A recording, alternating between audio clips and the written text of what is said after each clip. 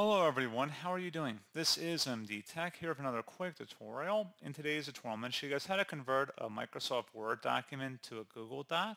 So this should hopefully be a pretty straightforward process here, guys. And without further ado, let's go ahead and jump right into it.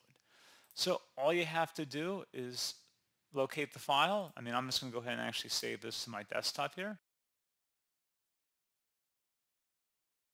I'm just going to call it Document and select Save. You can close out of Word, and you want to open up your Google Docs account and select the hamburger icon on the top left. This is Main Menu. Select Drive, and now you want to just drag and drop the file into the Google Drive. You should see something that says Drop Files to upload them to my drive.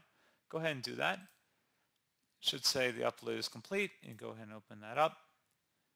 See where it's saved in our Drive account, and if you open it up, you can see it's opening up in Google Docs, and give that a moment. And there you go, guys. Should be a pretty straightforward process, and as always, thank you for watching. I do hope I was able to help you out, and I do look forward to catching you all in the next tutorial. Goodbye.